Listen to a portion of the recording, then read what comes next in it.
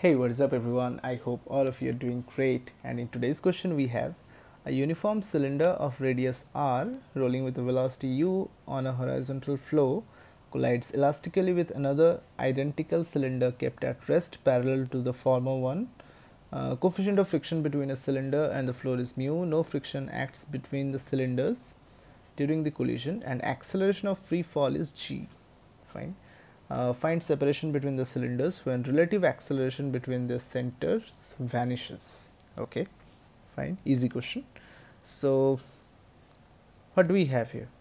First, let me tell you that I have considered that the mass of the cylinder is m and the moment of inertia is mr square by 2. Okay, so initially the first cylinder, I have marked it as 1, is rolling actually with a speed of the center of mass u, so angular velocity would be u by r. Second cylinder, marked as 2, was at rest. Just after collision, okay, just after collision, the momentum, the linear momentum will be transferred to the second cylinder. So the velocity that was u initially of the first one would be totally converted to the second one. Of course, the rotational kinetic energy of the first one won't face any changes just after the collision, and of course after the collision the second one won't start to rotate. Okay, it will initially, gradually its angular velocity will increase later on, but just after collision it won't have any angular velocity, right? So this is just the before and after situation. I hope there's no doubt with this one. So few points you need to remember: that momentum will be conserved. Of course, while conserving linear momentum, you should work with the velocity of the center of masses. First cylinder maintains its angular velocity after collision, as I have already said, and the second cylinder doesn't gain any angular velocity just after collision. Okay, fine. So the moment when the relative accelerations of center of mass vanishes. So in our question they have asked that find out the separation between the cylinders when relative acceleration between the centers vanishes. Okay, so just after collision the situation was something like this, right?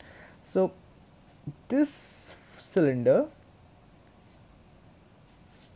was only having the angular velocity part, whereas its linear velocity part totally vanished because it was totally transferred to the second cylinder. So this point, this bottommost point which is in contact with the surface, have a tendency to move towards left. So the kinetic friction will start to act towards right, that is mu mg. Okay, similarly for the second one, the whole cylinder have only translational kinetic energy, or each and every point is trying to move towards right with a velocity u. So the point, this contact point, have a velocity u towards right, so the kinetic friction would act towards left, right? So after some time, when both the cylinders will start to move in a pure rolling motion, right, and at that time only friction, the kinetic friction acting on both the cylinders will be 0. That means after that the contact point will be at relative rest with the ground, right? So actually we need to find out this distance, this separation.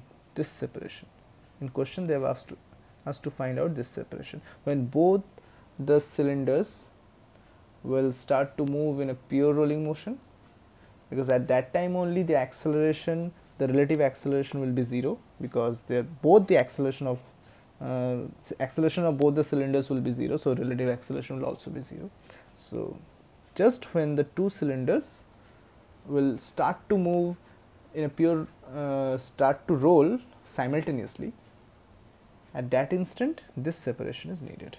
Okay, so this is what we need to find out. So this will be our required situation. Now first we will find out V1. Okay, so initially the cylinder number 1 was having only angular velocity in the clockwise direction. Force is acting towards right. This force will create an anti-clockwise torque. Okay. Of course, this force will also try to increase the velocity of the center of mass. So center of mass velocity will increase, angular velocity will decrease. There will be, after some time, the velocity and the angular velocity will get synchronized in such a way that it will be v1, and this angular velocity would be v1 by r. Okay.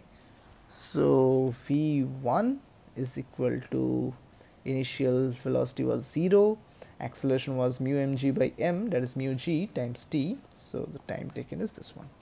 So from this situation to this situation, time taken by the cylinder is this one.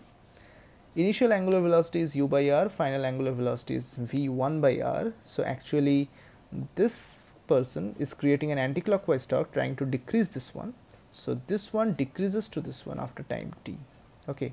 So final angular velocity, initial angular velocity, angular acceleration alpha, which is nothing but torque, that is mu mgr divided by mr square by 2. So this 2 jumps in to the numerator. After solving, we get v1 equals to u by 3. If you put the value of v1 here, you get the time as u by 3 mu g. Okay. So we got the time, we got the final speed. I could have also solved this one by conserving angular momentum, but I didn't do that because this process is approachable by most of the students. Now finding v2, similarly for the second cylinder. Initial velocity is u, no angular velocity, a force is acting towards left at the contact point. This will create a clockwise torque, trying to increase the angular velocity from 0 to v2 by r, and this will decrease the value of u from u to v2. Some point of time there will be v2 equal, the linear velocity will be v2, angular velocity would be v2 by r, right. So v2 equals to initial velocity minus mu gt. So time taken is this one. Final angular velocity equals to initial angular velocity, which is 0, plus torque times t. So just put the value of t here, solve it, you get v2 equals to 2 by 3 u. Put the value of v2 in the equation of t, you get u by 3 mu g, which is of course absolutely you will get these two times equal, right, because the accelerations are same, masses are same, so both the time intervals will be same. Now what happens just after collision? I am drawing this situation once again to summarize what we have studied till now. That first cylinder just after collision will possess only the angular velocity, no linear velocity, because it has been totally transferred to the second one, right. Acceleration of the first one is acting towards right, acceleration of the second one is acting towards left. So displacement done by the second cylinder is final speed square, v square equals to u square plus 2as. Actually a, not plus 2as, here it will be minus because acceleration is towards left against the motion. So just put the value of v2 that we have got in our previous slides. Just put the value, we got the displacement is 5 by 18 u square by mu g towards right.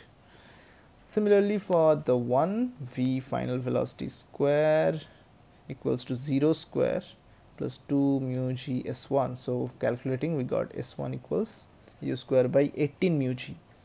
Okay, so the separation between the two cylinders when that required situation has been achieved would be the difference of their two individual velocities with respect to ground.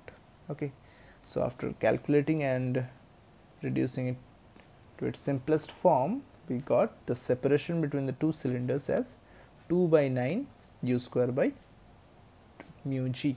Okay, I know this video was a bit lengthier, but solution was pretty easy. So I hope you all have found this video helpful and informative.